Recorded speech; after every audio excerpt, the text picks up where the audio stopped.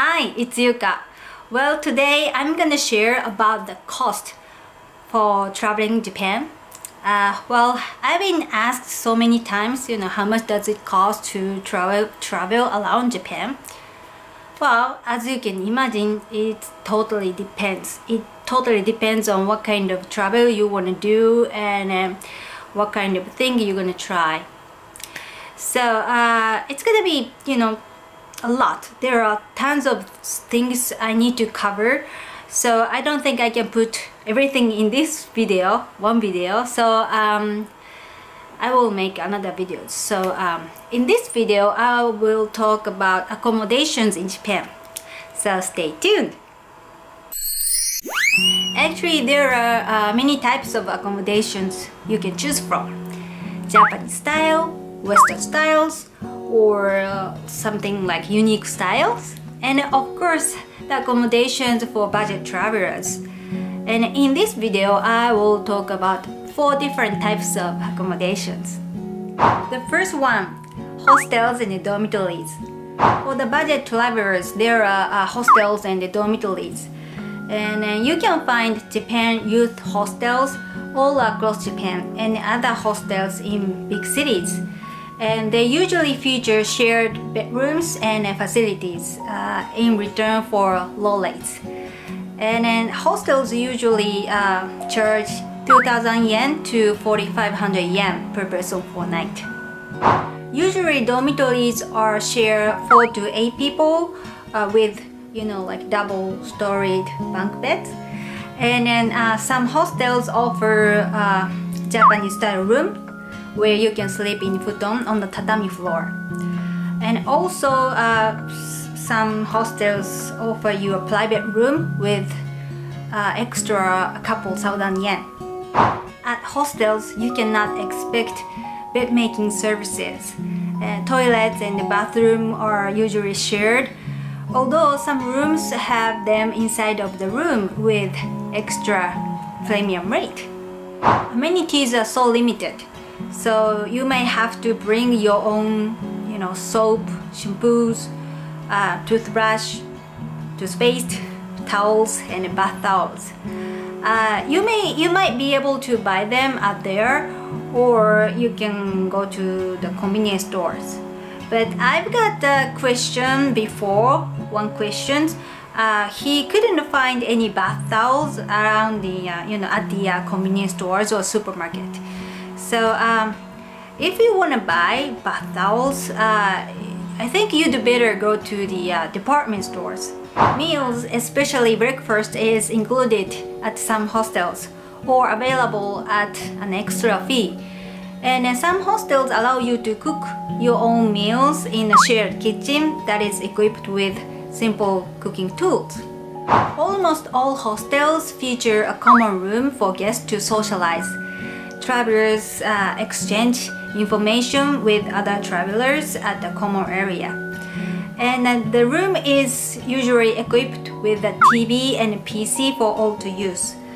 And free Wi-Fi though, and some hostels yes, and some not. So I recommend you to check in advance. And you might think Japan is a safe country. So yeah, you can leave your valuables wherever you want or in the room, just in your backpack. No. Nobody knows what happens. So please keep your valuables in the safe the hostels offer. You can book them through online, and I will put the link in the description below. And the second, if you don't want to share bathroom with other hotel guests, you can consider staying at the reasonable price hotel. We call it business hotel. The charge is typically from 5,000 yen to 10,000 yen per night for a single room. And many hotels have also like twin and double rooms for typically 7,000 yen to 12,000 yen. And I can say rooms are small. Yes, they are small. There are chain business hotels at all major cities in Japan, and Each of them offer their specialties. For example, some business hotels have onsens. Basic amenities such as soap, shampoo, toothbrush, toothpaste, and laser, cotton buds, shower cap, and towels and bath towels are normally provided. Most rooms also come with the television, air conditioner, telephone, hair dryer, and an empty refrigerator, and also water boiler with complimentary green tea bags. And they might have a system, you need to buy prepaid card to watch TV. And laundry is usually available with fee, and if you want to use iron, you can rent it. And third one, of course, there are fancy high-end hotels, super luxury. Well, they will charge you 12,000 yen per person for a night as a minimum, and up to you name it. Well, you can find them in big cities. And there is one more thing I want to mention. Well, I think it's very new in Japan though, but I think you are familiar with it already. That is Airbnb, and you can rent a room for locals, and you can book through online.